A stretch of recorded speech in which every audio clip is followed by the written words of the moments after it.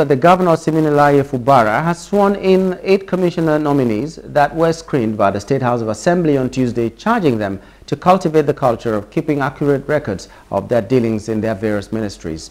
The governor maintained that such culture is essential for the effective functioning of any organized system, particularly the civil service, because they provide a useful history of events, decisions and actions, including indices of productivity.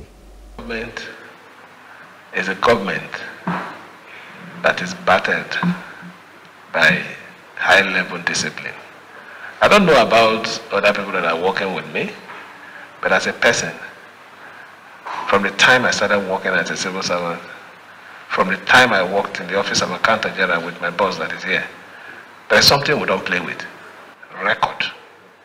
I can boldly stand here to say that whatever that transpired right from the time we worked from 2007 to date, the records are there for anybody to go and see.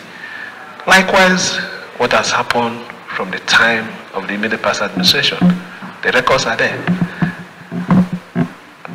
So I want you to understand that while I am sitting here to pilot the affair of this state, as a matter of fact, the record is even more excellent because I have a day-to-day report of what I'm doing.